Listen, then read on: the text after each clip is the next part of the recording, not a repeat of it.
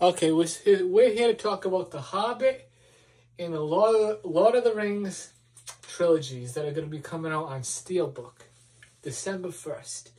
This could not be the worst time for these box sets to come out. I'm considering them, but there are other people that have no ability to get them now because of what the world's been in the hellhole for a very long time now. They should have maybe waited a little less closer to Christmas or till next year sometime.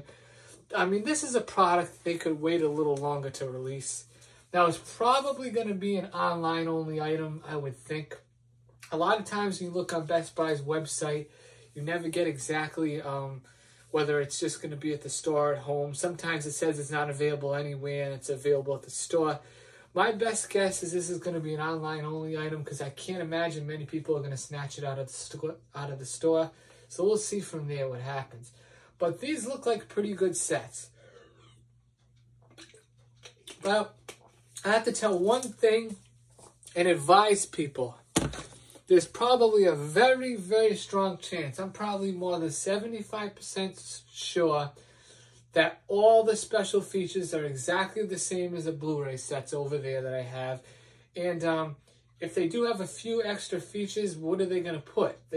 Everything that was on the Blu-ray sets was hours worth of footage for each movie.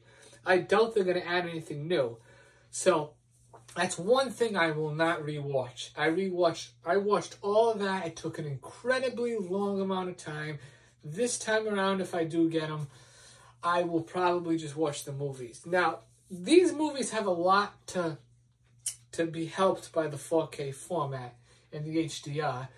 Especially The Hobbit with its special effects and a lot of CGI. It may help it a lot to have some HDR and other things put into effect for it. Not so much with Lord of the Rings, maybe, although Lord of the Rings will look good too. But I think The Hobbit will definitely take some serious, how do I put it? Take some serious good looking to it. That's how I put it. Now, are they expensive? Well, let's put it this way. They're about, what, 100, 110 bucks a piece, I think these box sets go for.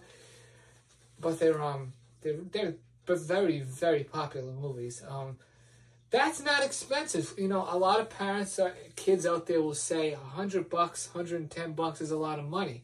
Not really. There is a special edition that's 150.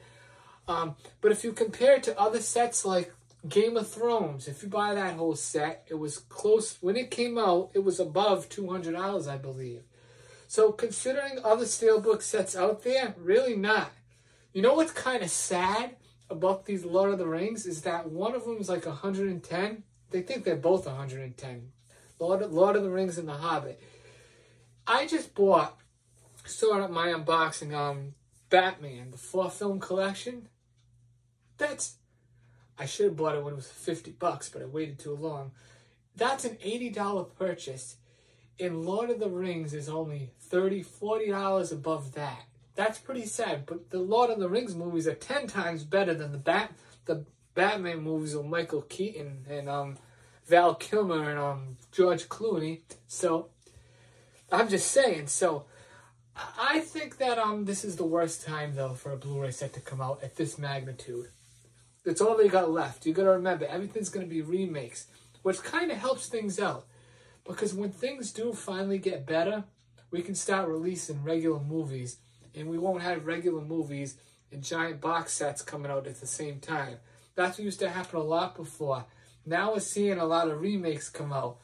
I think I agree with this a little more, that this is the best time to do the remakes, but not near Christmas. Should have been done months ago. All right. Bye-bye.